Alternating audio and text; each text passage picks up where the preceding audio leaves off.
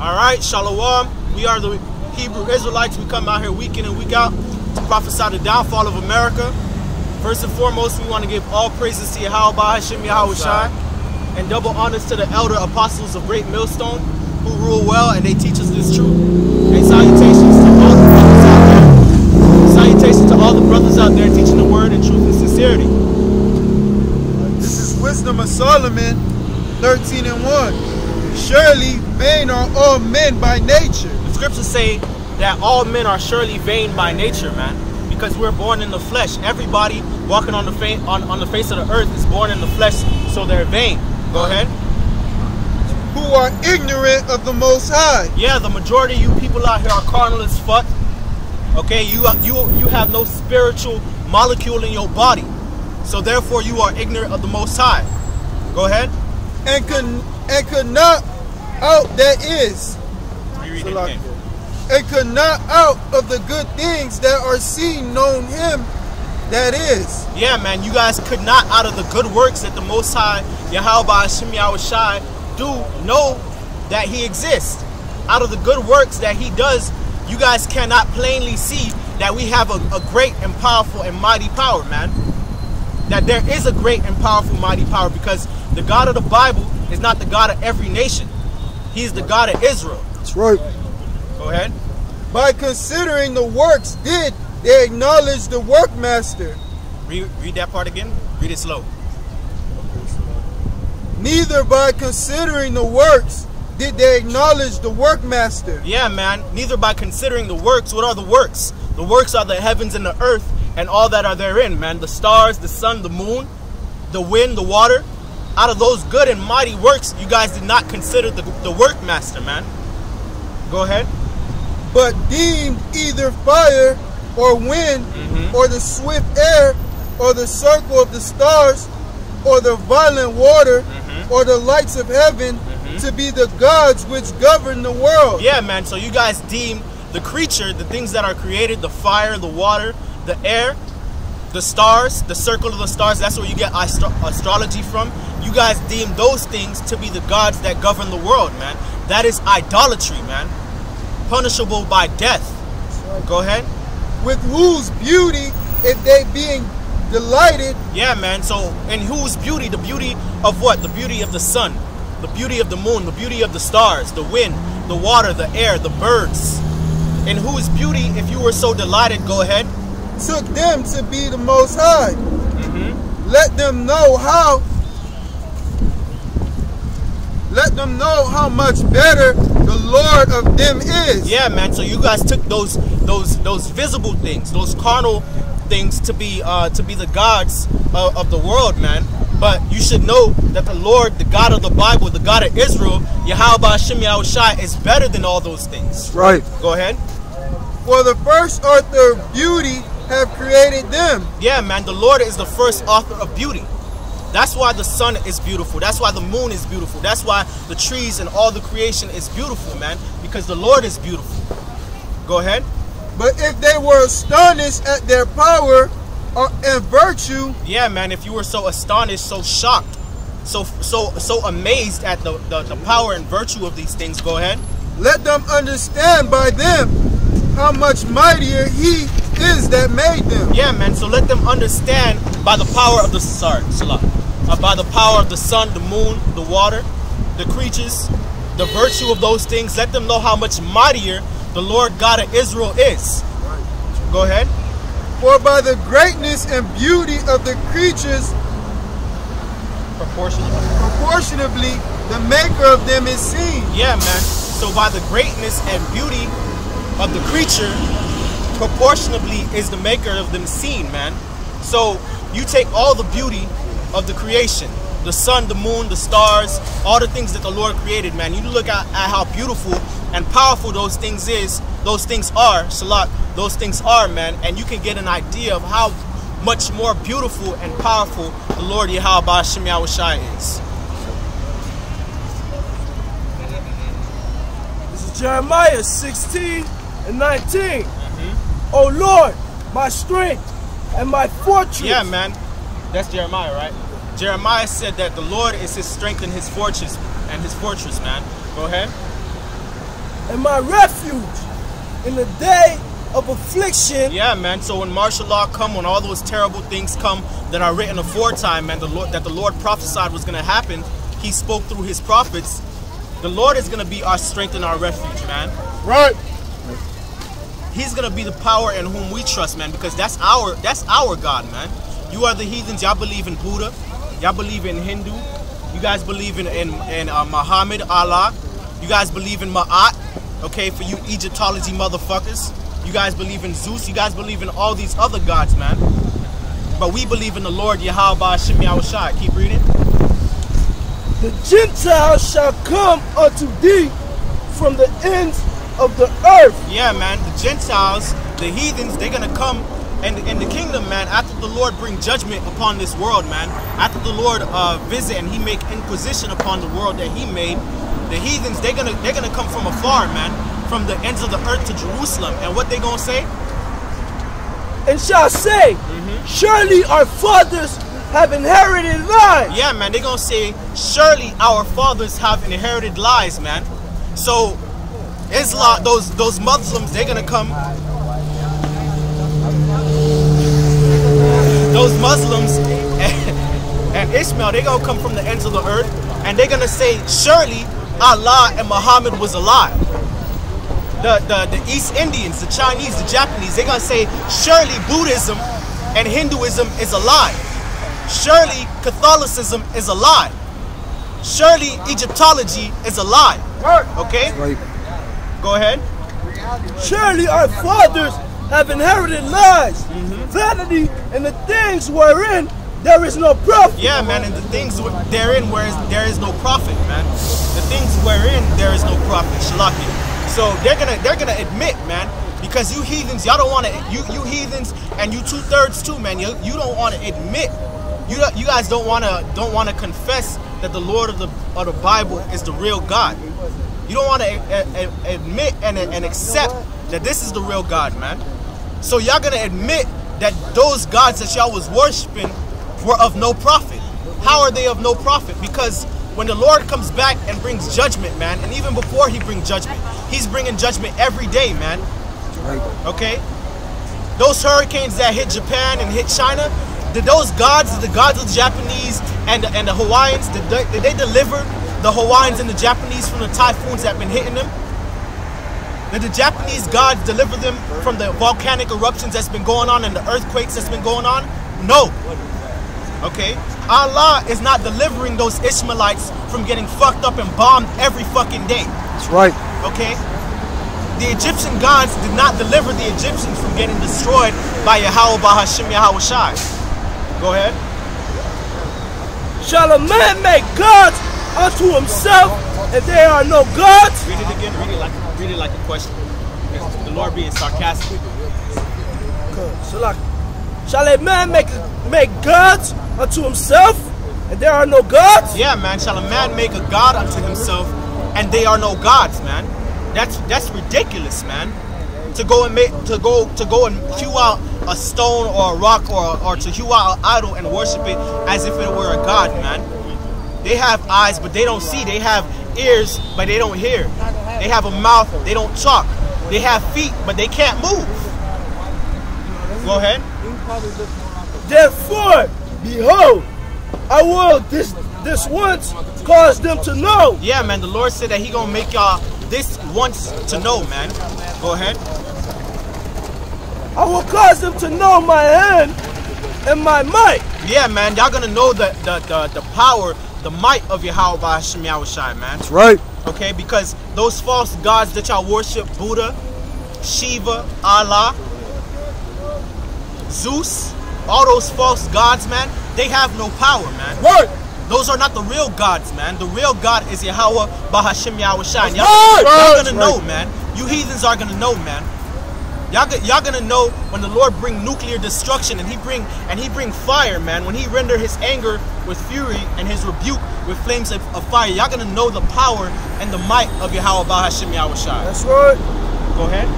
They shall know that my name is the Lord. Yeah, man. They shall know, man, that the Lord's name is Yahawah, man. The Lord's name is not Zeus. The Lord's name is not Jesus. The Lord's name is not Jehovah.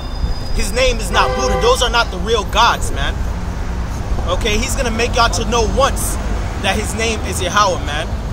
Like the tribe of Levi would say, not get on judge, man. Y'all gonna know what the fuck the deal is, man. Go ahead. This is Wisdom of Solomon 14 and 8. But that which is made with hands is cursed. Yeah, man. It said Solomon said Solomon was one of the wisest men on earth, man. And even the heathens will admit that, man. He said, what did he say? Read it again. But that which is made with hands is cursed. Yeah, man. He said that which is made with hands is cursed, man. Idols, man. Making idols made out of hands, molded out of silver and gold, out of stone, out of wood, okay? Or idols you set up in your heart. Those things are cursed. Go ahead. As well it as he that made it. Yeah, it and he that made it, man. So the idol and the idolater, the maker of the idol, is cursed as well. Go ahead. You got a main example behind you. Oh, there you go, man. That's an idol for you Latin tribes here in Miami, man. You guys walk by every motherfucking day. Y'all see us out here every weekend, pouring out the milk, the wine, the honey to you, breaking to you the bread of life, man. And you guys would rather go and take a picture of this motherfucker right here, man. He's not gonna deliver you, man. He have a sword, okay, but that sword is not gonna deliver you from nuclear destruction, man. Go ahead. The Lord done took that head, that grace away from you stupid ass northern tribers, man. Because now we got a northern tribe brother in the camp, man. So you can see this ain't just a black thing. It's an Israelite thing. Right. That's right. Go ahead. He because he made it, and it because being corruptible, it was called the Most High. Yeah, man. So the idol maker is cursed because he made the idol, man, and he bowed down to the idol. He worshipped and he served the idol, so that's why he's cursed, man, because the Lord said that there is no other God beside him. And the idol is cursed as well because it is corruptible, man. Wood and stone, silver, brass, gold, those things are corruptible, man. Making an idol unto the image of man or into the image of birds. Birds die, man. People die. Making to yourself a sun god, a moon god. The sun goes down, the moon goes up, then the moon goes down, and the sun comes up, man. Those things have their end, man. But the Lord is forever. Okay? Right. Go ahead. For the ungodly and his ungodliness are both alike hateful unto the Most High. Yeah, man. The Lord Yahawah Bahasham Yahawashi said through King Solomon that the idol is hateful. The idol and the idolater is hateful to the Most High. Okay, the godly and his ungodliness is hateful to the Lord, man. So the Lord hate you fucking idol worshippers, man. He hate you fucking peoples in Catholic Church, man. You Jehovah's Witnesses, man. Because those are not the true gods, man. He hate you Egyptology niggas, man. You Kemet motherfuckers, man. Right. The Lord hate the Egyptians and he hate their idols, man. The Lord hate the Muslims and he hate Allah. He hate the Greeks and he hate the pantheon of Zeus. Okay? The Lord hate Buddhists and he hate Buddha too. Go ahead. Verse 10. For that which is made shall be punished together with him that made it. Therefore, even upon the idols of the Gentiles shall there be a visitation. Yeah, man. The Lord said that upon the idols of the Gentiles there shall be a visitation. Let me get the nukes. It's a lot. Let me get the nukes. Yeah, man. That's how the Lord said that even upon the idols there shall be a visitation. The Lord is going to visit these idols and the idolaters with thermonuclear fire. That's right. Okay? That's how the Lord is going to visit them. Go ahead. Because in the creature of the Most High, they are become an abomination. Yeah, man, they are becoming abomination, man. The abominable will surely be put to death. Go ahead. And stumbling blocks to the souls of men. And a snare to the feet of the unwise. Yeah, man. So these idols, man, these other idols, these other philosophies and ideologies, but outside the holy scriptures, man, outside of the knowledge and wisdom and understanding of Yahawah Bahasham Yahawashi, that's a snare unto you, man. Right. That's a snare that Satan puts out there to trap you, so you could get marked for death. Go ahead. For the devising of idols was the beginning of spiritual fornication. Yeah, man. The Spirit said that the devising of idols was the beginning of spiritual fornication, man. So what does that mean? That goes back to Eve. When she rebelled against the Lord, she didn't take heed to the commandment of the Lord, and she took heed of Satan, man. So she rebelled. The scriptures say that rebellion is as the sin of witchcraft, and stubbornness is as iniquity and idolatry, man. So the first idolater, the first witch and sorcerer was Eve, man. That was the beginning of spiritual fornication. Go ahead. And the invention of them, the corruption of life. Yeah, man, those are the corruption of life, man. So when you go outside, the law, statutes, and commandments of the Bible, man, the truth, the knowledge of good, that is the corruption of life, man, because the wages of sin is death. Right. Go ahead. For neither were they from the beginning. Yeah, man. So the Egyptian gods were not there from the beginning, man. Those are not the real gods. That's not the Ra and Ma'at, okay, and Anubis and all those Egyptian gods. Those were not the gods that were there from the beginning, man. Zeus was not the god that was there from the beginning. Allah, Buddha, whatever the fuck you want to call it, those were not the gods that were there from the beginning. The God that has been there from the beginning, the only true power is Yahawah, man. Right. Okay? And he created his son Yahawashi, and through Yahawashi he created all things. Go ahead. Neither shall they be forever. Yeah, man. So in the kingdom, man, it would behoove you if you a fucking heathen, because you 2/3 y'all gonna die any motherfucking way. But you heathens, man, it would behoove you to submit unto the God of the Bible, man, because the Lord is about to abolish all the idols, man. That's right. Go ahead. This is Romans 1:18.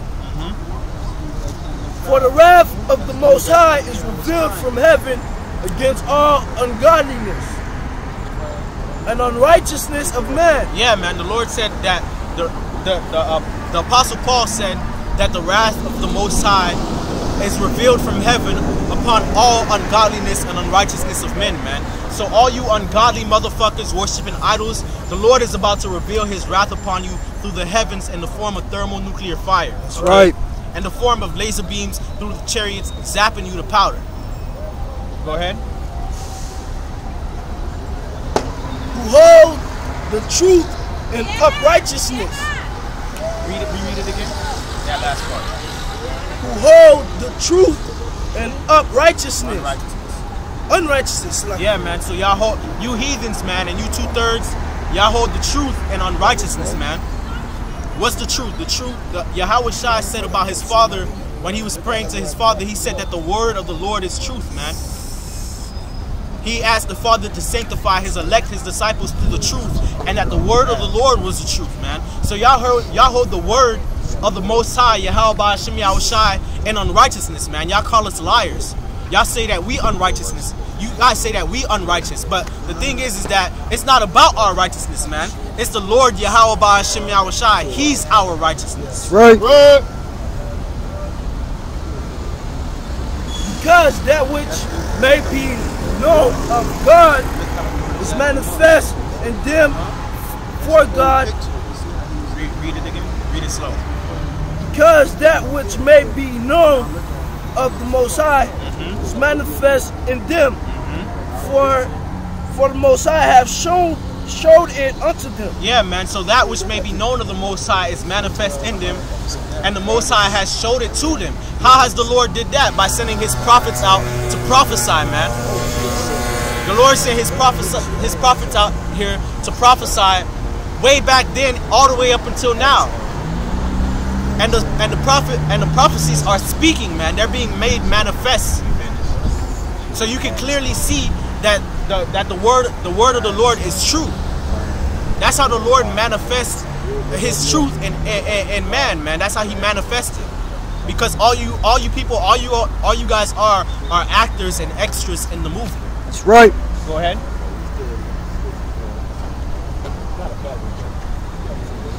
For the invincible things, for the invincible things of him from the creation of the world are clearly seen, being understood by the things that are made. Yeah, man. the Lord said that the invisible things from the creation of the world are clearly seen.